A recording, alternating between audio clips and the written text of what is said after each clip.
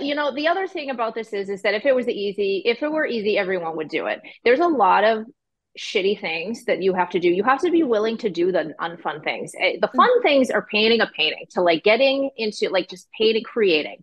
But there's a lot of things that go on that are not fun, that are just like tasks that are mundane, like making color charts and just kind of studying images, like how other artists have solved problems. Like there's just so much like learning that goes on that's not necessarily fun.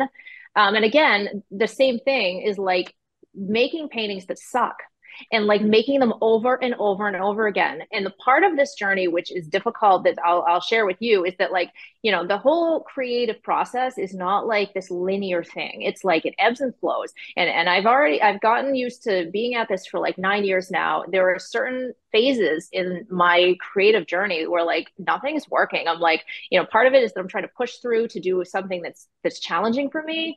And then other times it's just like for whatever reason, I'm like, I just can't get this painting to work. And then the next painting doesn't work. And the next one. And that's really disheartening. That's difficult, like mentally, to kind of do that. But you just show up. You show up anyway and you just do it. Just like with anything, there's motivation is not, that's for amateurs. Like you don't come to your easel when you're motivated. You come because that's your job and that's what you have to do. And you know, sometimes I have to go back to the site where I'm like, I can't get something to work. I need to go back and do a study. It's just really being stubborn as hell and tenacious as hell to just kind of, you're like, you just show up. Even if every painting is in like the burn pile, like I feel like I've kind of recently gone through this where I'm just like, I don't know why. I'm like, I just, you know, you get the highest highs where it's like you make everything's flowing. You're making like, you know, 10 paintings that are awesome and you're putting them out in the world and they're selling and they're getting awards. And then whatever comes up must come down. So like you're going to end up with another, you're going to sometimes get into a little bit of an artist block where it's like, yeah, you kind of don't know what to do next.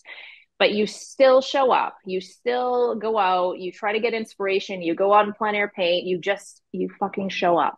Like that's it. Like I don't know what else to say. Like and eventually you will push through the other side. So I don't freak out anymore when I get into these phases because I know that they're always going to end as long as I don't quit, because the only way to fail is to quit. And that's my wisdom, I guess, oh, it's, for this whole I love thing, it. you know. Yeah, because I mean, I know like a while back I would freak out and be like, that's it, the well is dry. I'm like, I've painted everything that I can paint. I'm like, of course that's not true. That's ridiculous. But you freak out because it's like when you don't have any more ideas, I'm like, your career is over. I'm like, you have no more paintings to paint.